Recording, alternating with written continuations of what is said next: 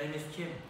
Today I'm going to tell you storytelling about the Nutcracker, Chapter 1, the Christmas Eve. A soft, fluffy layer of snow covered Clara's house on Christmas Eve. Inside, a party was in the full swing, but one very special guest hadn't arrived. Clara watched for him at the window. Suddenly, there was a loud knock on the door. "He's here!" she cried, dancing over and flinging open the door. It was Clara's godfather. She gave him a big hug. "What a warm welcome on such a chilly night," he said with a chuckle. "Merry Christmas," he said. Clara loved her godfather visit. Something magical always happened when he was around. "I have a very special present for you this year," he told Clara as he placed a package under the tree. The Mystery Present, Chapter 2. That night, Clara couldn't sleep. She lay in bed, thinking about her present. "It can't hurt if I have a little pig," she thought.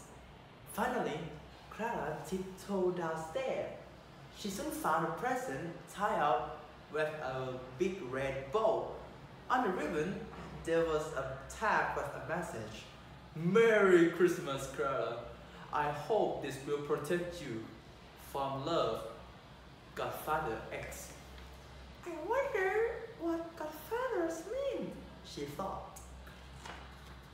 Slowly, Clara untied the bow and folded back a corner of the paper. Inside, she found a wooden nutcracker door, dressed like a soldier. Just then, the clock struck midnight. Clara gave an enormous yawn. In a few minutes, she was fast asleep under the tree. Chapter 3. The magic begins. Clara woke up when she started feeling very confused. She couldn't remember where she was, and her doll had vanished. She looked around and saw she was under the Christmas tree, and it seemed to be growing. "What's happening?" she said. But the tree wasn't growing. She was shrinking. Soon, she was as small as a mouse. Out of the corner of her eyes, Clara thought she saw something leaping around. Frightened, she darted behind a present and heard the tree rustle behind her. Clara spun around. "Don't be afraid, Clara. I won't hurt you," said a friendly voice. Clara was astonished. Her doll had come to life. "I am a Nutcracker Prince," he said with a bow, "and I'm here to protect you. The kitchen mice are planning to kidnap you." The prince pulled out a whistle and gave a shrill blow.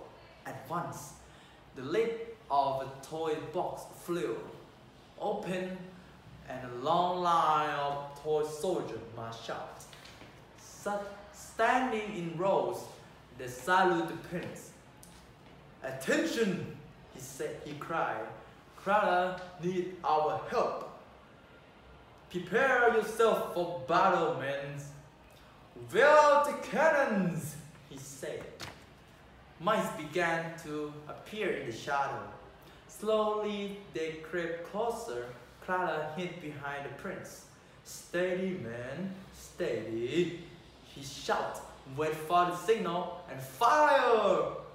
Huge lumps of sheets flew from the cannons and struck down several mice. Some lumps landed in the corner, and some other mice scrambled after them. "Excellent work, man," roared the prince. as the last mouse vanished.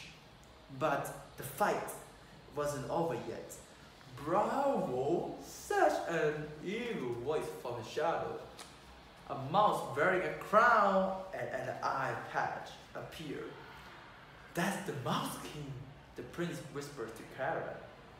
It is the best you can do, jeered the king. It will take more than that to beat me. Now, hand over the girl. I would rather die, said the prince. That can be arranged, the Mouse King sneered. Soon, the prince and the Mouse King were locked in battle. Their swords clanked as they danced around the room. I will make cream cheese out of you. Take that, your rascally broaden. Then disaster struck. The prince tipped on a lump of cheese and sprawled on the floor, seizing his chance. The Mouse King put his sword to the prince's neck. Well, I'm going to enjoy this, he said, laughing. As the Mouse King pulled back his sword, Clara whipped off her shoe and threw it as fast as he could at his head. He fell in a heap on the floor, knocked out cold. Chapter 4. Sleigh bell ringing. Clara rushed over to the prince. Are you alright? She cried. Oh, yes, thanks to you, he said. We must celebrate, he added as Clara helped him up. I know just the place.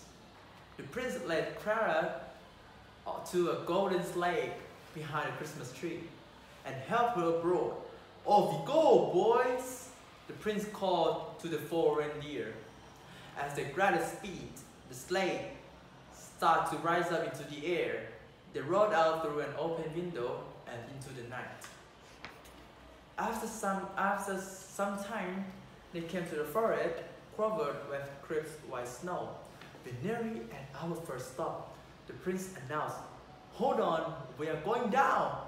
The snow crunched under the reindeer feet at the land.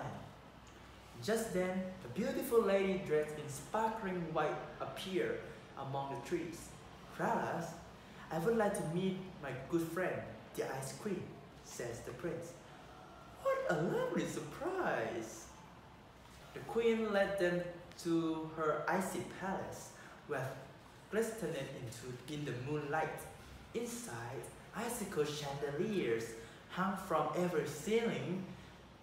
You are alive in time for the dances, says the queen, as they walked into the grand ballroom. A piano began to play, and 8 ballerinas dressed in silver and white swirled into the middle of the room. They twinkled like snowflakes as they spun around. Have you already remembered this? Whispers Clara to the prince, as the music came to an end. After the game of catch with a palace poodle, it was time to leave. Do we really have to go? Sighing Clara. Yes, we really do, says the prince. There's someone else I want to meet you, and we don't have much time. Goodbye, said Clara. Chapter 5. The Land of Sweets. Clara grabbed when they reached the next stop. The trees were bursting with marshmallow blossoms and lollipop flowers sprung from the ground. Then Clara saw the mountains were topped with melted chocolate and milkshake rivers flowed down them. Where are we? She asked, amazed. Land of Sweets, the prince replied. Before them stood a huge marzipan castle decorated with all kinds of trees. Lifting Clara from the sleigh, he set her down on the palace steps, and a fanfare of trumpets rang out. At the top, the doors opened and a fairy appeared, dressed from head to toe in pink. Clara, this is the sugar plum fairies, says the prince. She rules over the land of sweets. I hope you have a sweet tooth, said the sugar plum fairy with a smile.